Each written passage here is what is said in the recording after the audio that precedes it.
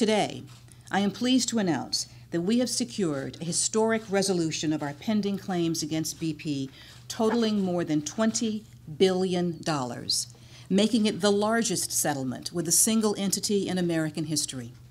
The resolution includes civil claims under the Clean Water Act, for which BP has agreed to pay a $5.5 billion penalty, the largest civil penalty in the history of environmental law.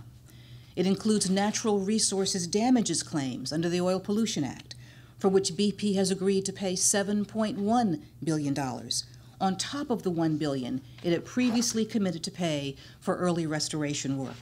And it includes economic damages claims, for which BP has agreed to pay $4.9 billion to the 5 Gulf states and up to $1 billion to local governments.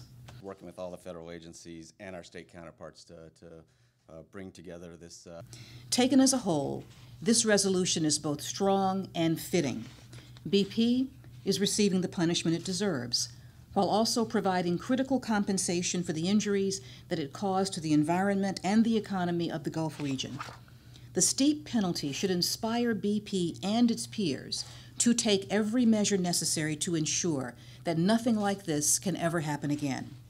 Today, we talked a lot about how much is being done.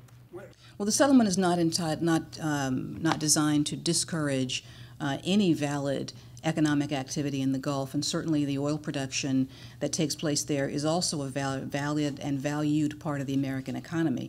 What it is designed to do, however, is to not only compensate for the damages and provide for a way forward for the health and safety of the Gulf, but let other companies know that they are going to be responsible for the harm that incurs should accidents like this happen in the future.